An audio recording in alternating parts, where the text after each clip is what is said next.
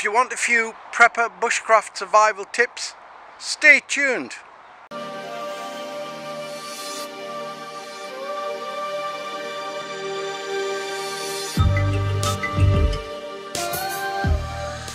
To see how effective your outdoor pots are, use them at home and compare them with pots that you use every day.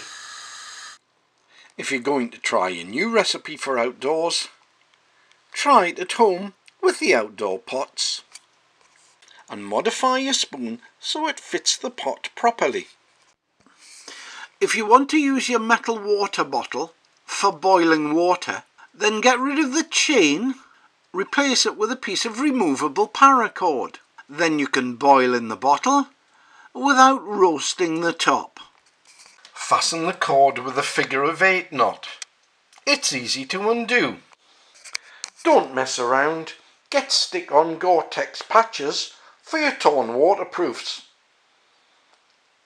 If the blade on your multi-tool flops about, use an elastic band to keep it in place.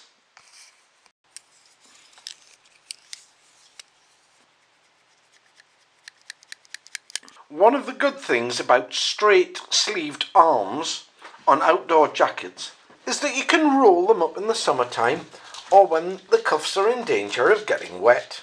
However, with tapered sleeves, this doesn't work. One answer is to get the zip the required length sewn in, and to stop the zip opening when you don't want it to, have a Velcro fastening.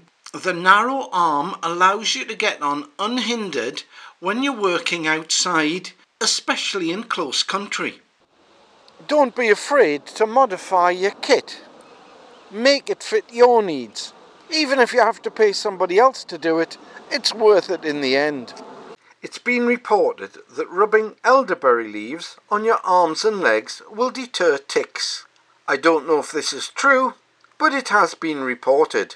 It is worth giving it a try, and any further information would be much appreciated.